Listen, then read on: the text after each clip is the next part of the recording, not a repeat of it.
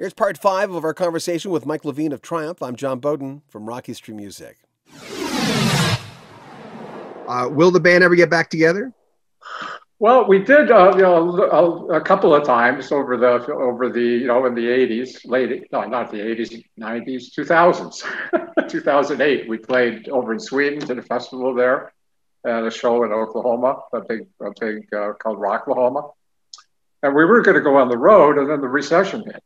There was plans, there was buildings on hold, everything was starting to fall into place. And when the recession, we talked to the promoters and everybody just said, you know what, it's like for you guys, it'd be embarrassing if you go out and do 3/4 of a house instead of selling out. What year would that be? That was 2008, 9. Okay. There. So, and it was horrible. I mean, there was concerts were dying everywhere. You couldn't sell a ticket in the Midwest. It didn't matter who you were. The Beatles would have had trouble selling tickets. So it was, we just tabled it.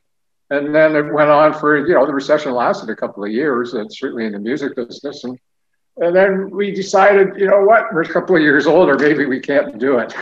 The idea of a big tour, because we were looking at maybe doing 60, 70 dates over the course of a year and a half or so. And the investment in the production and all that, to put it all together, and the time, just rehearsal time and everything else. So we decided, what, that's probably not in the best interest of all of us. It's not like everybody was going, yeah, we got to do it, or wanted to do it, or I wanted to do it. We all just went, not a good idea anymore. But we did get together and play for the documentary that's coming out soon, I hope.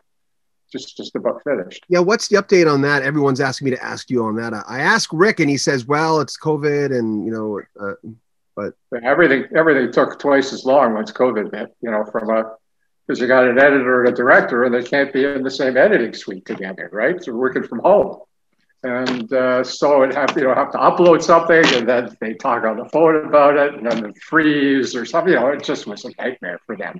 Well, especially with film, it takes forever. Music's different. Yeah, for sure. But film is like, you're dealing with slivers and, little bits and pieces all the time. But it's just about there. I went to the audio mix a couple of weeks ago just to approve it and have to put in my 10 cents worth.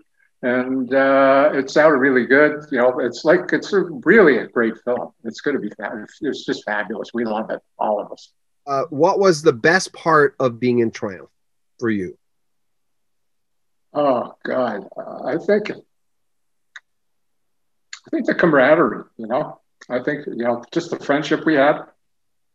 Yeah. And the worst part? What was the toughest part of being in that band? When we didn't have those friendships anymore.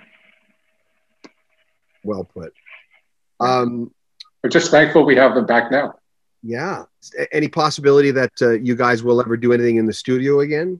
Well, that's always possible. We leave that door open all the time. If anybody comes up with something that's really cool that we can go in and still be able to play and or sing, the door's always open. It's not like, their studio sits there and we could use it.